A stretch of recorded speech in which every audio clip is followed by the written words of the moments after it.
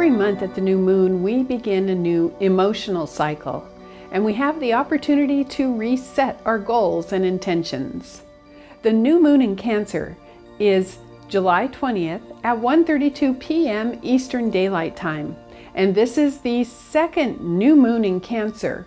Remember, the first one was June 21st, and at that time we had a new moon in Cancer at 0 degrees, the very beginning of the sign. Now we get this special opportunity to work on the same issues because the new moon is at 28-degree Cancer, the very end of the sign.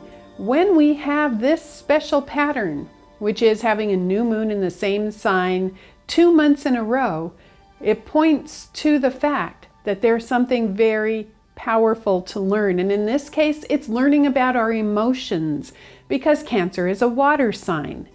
But it's more than that because we are so involved in the very dynamic configuration right now going on with Saturn, Pluto, and Jupiter in Capricorn. This new moon on July 20th is going to be in opposition to that trio of power planetary energy in Capricorn. Let me explain.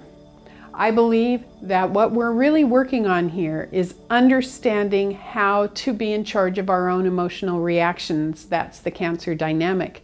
And really, I'm going to use something I wouldn't normally talk about, and that is the F word.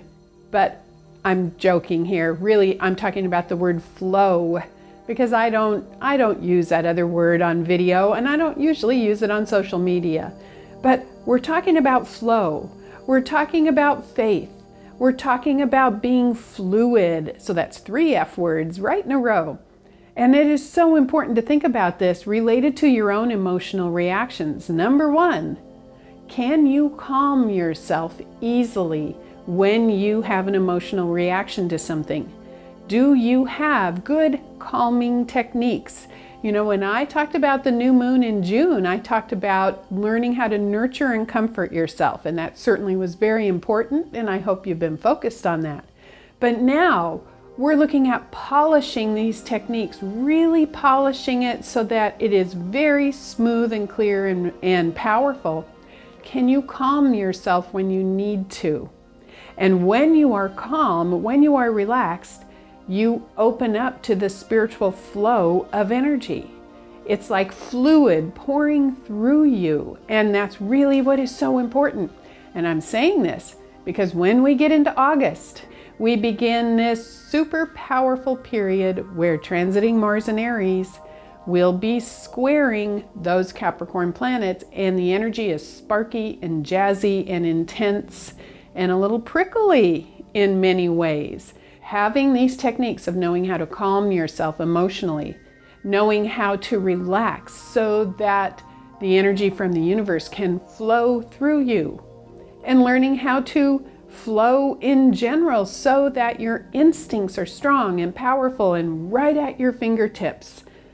That's what's important with this new moon. What kind of emotional work have you been doing for the past month?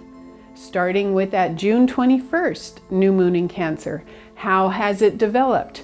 So that you are applying those skills every single day. You are not a victim to outside circumstances. Outside circumstances do not control your emotions. You do.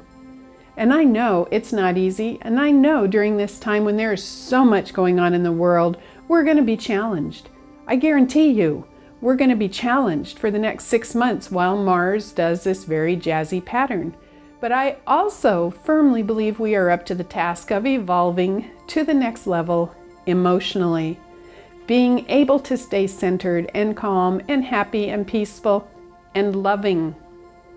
So I bless you, I send you love, and I wish you the very best for this very powerful new moon in Cancer, July 20th.